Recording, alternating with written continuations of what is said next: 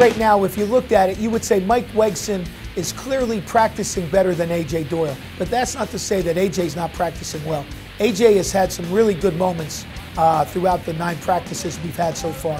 But Mike has been consistent really from day one through today's practice.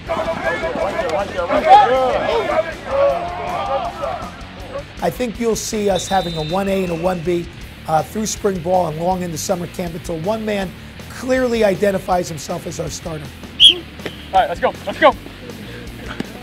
He said that there's going to be a competition, but that's kind of something to expect as a quarterback. You know, in any program across the country, there's always going to be competition.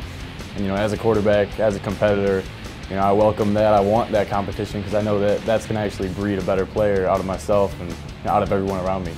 He's very comfortable leading right now, and the thing that makes me really the most proud of that is the fact that guys seem to be responding to him. They're really listening to him. And how can you not? He's worked so hard this offseason.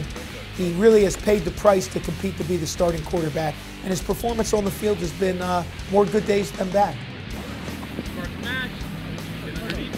It's almost a 75-25 mix, almost to the point of how many reps that Mike got versus AJ in games last year. Also, Mike has the benefit. This is his second spring practice. He knew what to expect, and he's managed very, very well. AJ's got a lot of time to close the gap and to take the job.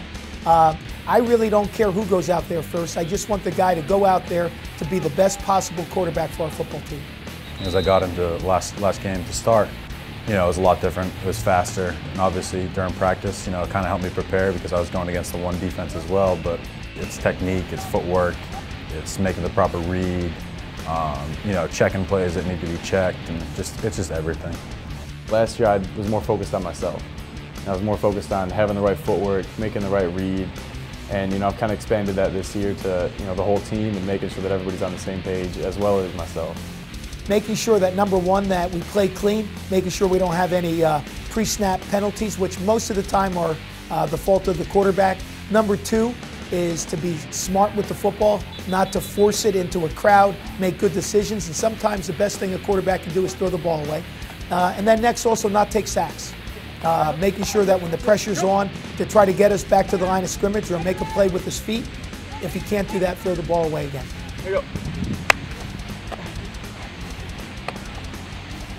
Me, AJ, Brandon, you know, all the guys, we're all good friends off the field.